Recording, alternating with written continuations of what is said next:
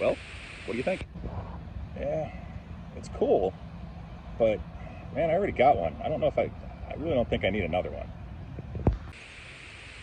Well, my price is a little high, I know, but go ahead and make me an offer. Yeah, I don't know, man. I'd make you an offer, but I don't want to insult you. Go ahead and insult me. I really need it gone.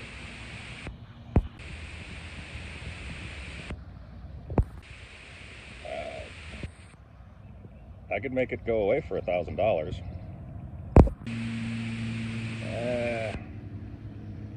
I could let it go for $2,000. I could get it gone for $1,500. Yeah, I can take $1,500 for it. Cool, we got a deal. What the hell? What's the matter with me? Hey! I bought another one. Fantastic. Yeah, no, I don't know why. I'm stupid. So, it's my mom's fault. She dropped me on my head when I was a kid.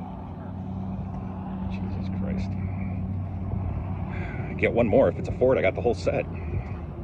Two more and I can open my own trailer park. Jeez. We'll start with this good.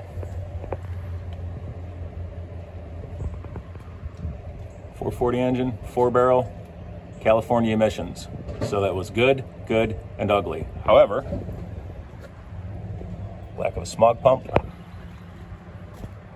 It's not a lean burn carburetor. I'll show you that on the inside. Distributor's not locked out, and there's no cats on it, so this thing has been un-California'd. It's got a new battery, which is nice.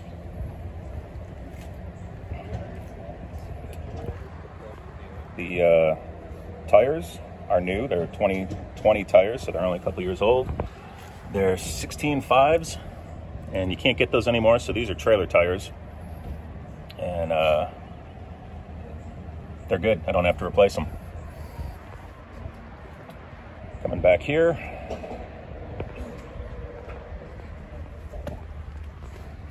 Don't know if you can see it or not. There is an enormous propane tank under there, and it is full. So I'm getting it with a brand new full tank on it.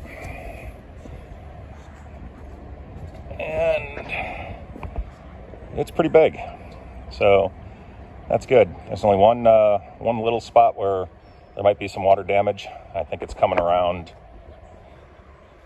from back here. I'm pretty sure the water's getting in here. It ran down. The bathroom is right on the other side of that window, and down in the corner, down there on the inside, there's a little bit of water damage.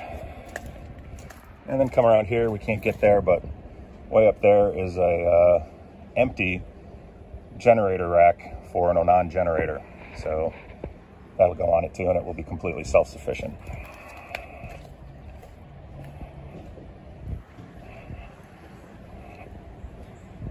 Coming back around. The ugly. Let's see. All right. That's the dipstick tube for the trans. The thing does not pull at all. Now, we're thinking that the reason that it doesn't pull is because cold, without engine running or anything, it is way, way, way low. So I'm almost certain that what happened is the torque converter drained down, because it's showing that it's at the full mark on the dipstick tube, but it shouldn't be there from just sitting. So the fact that it's only at full after the torque converter drained down, it's going to be way low when we fire it up. So we've brought some trans fluid, and we're going to see if we can't drive this thing home. I'll do a full tour later, but this is part of the good. That seat, in all of its 70s glory, is actually in fantastic shape. And we got the bead macrame seat thing.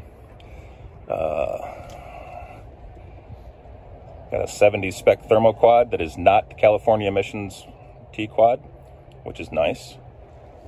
One thing it's got, hard to see here, cracked exhaust manifold. So the nice thing is that for $279, I can get brand new exhaust manifolds for this thing. And that's where we are. I tested, well, I did a test start when I came and looked at it. And after getting the carb primed, it fired right up. So, yeah. And I'll give you guys a walk around tour. Not this trip, but the next one. The next time that I do something with it after I get it home. Okay, we're going to fire it up.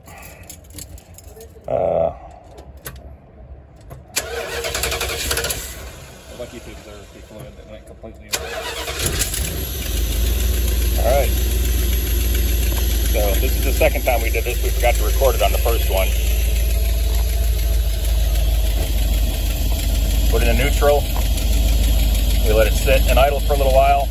And now, I want you to hear it. So it's under load. It's loaded up on drive.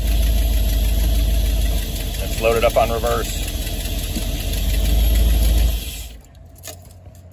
Pretty sure it'll drive home.